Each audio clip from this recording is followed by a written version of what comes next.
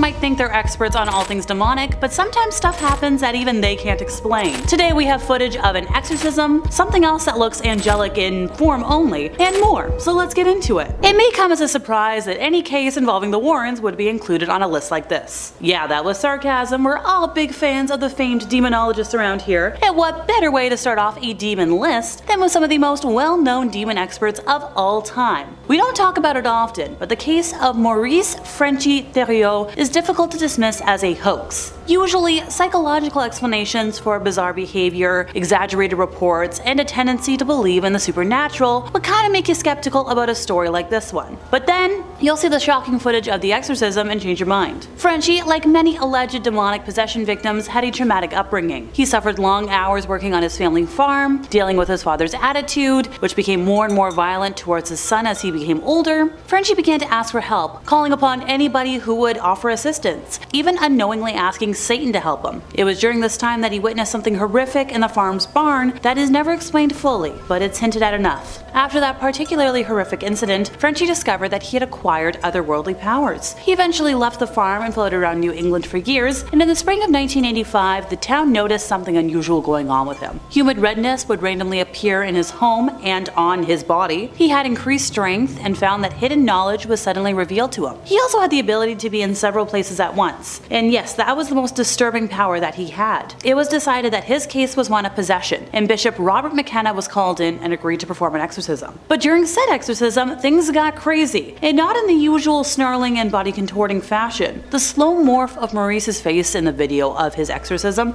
is extremely disturbing, and the footage is only recommended for a mature audience, by the way. Off-screen, boil eruptions appeared on his skin, and even crosses appeared all over his body. But the clip that we have just oozes evil, and has convinced many skeptics that Frenchy was really possessed by a demon. Given that this case occurred in the mid-1980s, many years before the sophisticated CGI technology we have today, this footage might just be the creepiest unexplained event ever recorded. Sadly, 7 years later, Theriault killed his wife and then himself. His sister denounced the possession as a sham, saying he faked the tears and the speaking Latin backwards, but Lorraine Warren was like, it was no fake. Ed added, like, if it was mental illness or a fake, why did tables rise off the floor? We put him in a hospital for 6 weeks and the doctors couldn't explain it. This next Facebook video is perplexing, if not frightening. When you see the footage taken on Vivian Gomez's security camera, you're gonna find yourself saying what the heck along with her. So in the video that we have, you can see a short, kind of jovial figure, a scrawny frame on weak legs, gallivanting along with no reservations. This thing looks like a cross between an elf, a goblin, an alien, and a lot of folks have made comparisons to Dobby,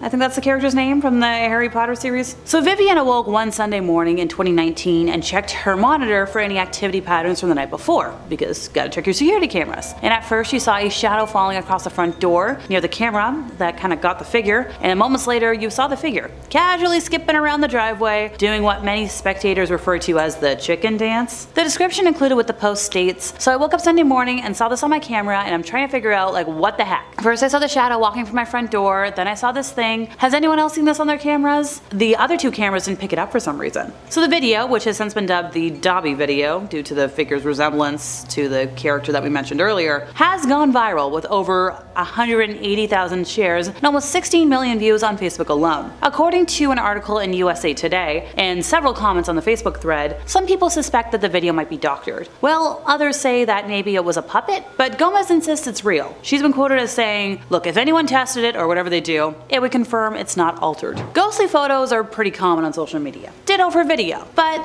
then you look at Richard Christensen's undeniably unsettling media, and this was captured on January 1st, 2017 in Phoenix, Arizona. He's like, what the hell do you see in this for reals? Anybody? The post has since been deleted, but thank you Internet Archives. Well, he didn't take a guess at what he saw, the internet was all over it. His post prior to it being deleted had been shared like 90,000 times, had 10,000 comments. People were pretty active about this. It shows what appears to be either an evil angel or gargoyle strolling an empty street. And in the comments a lot of folks were like, is this good? Is this bad? Is it angel? Is it demon? Some folks thought it might have been proof of the elusive Mothman. A few rational voices tried to speak up. They were like, hey, maybe it's a palm tree. But A lot of folks are like, no, this is something supernatural, possibly demonic.